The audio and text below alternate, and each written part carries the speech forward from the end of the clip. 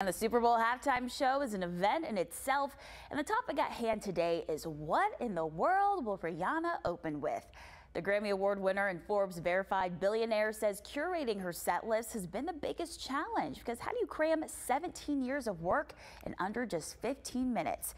Well, some fans are hoping for OG hits, so we took to Twitter to see what all the talk is about. Let's start at the top row. We see Hollywood. He says, guys, we really get a football game at a Rihanna concert today. That's my mood.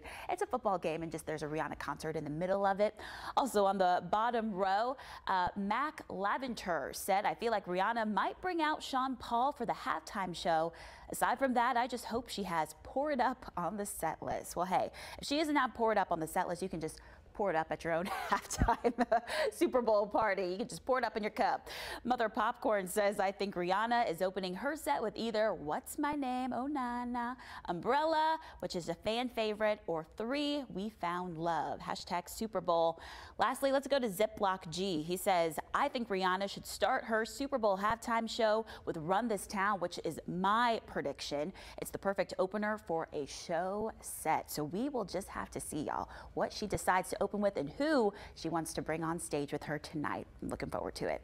Still ahead this morning on Daybreak, Valentine's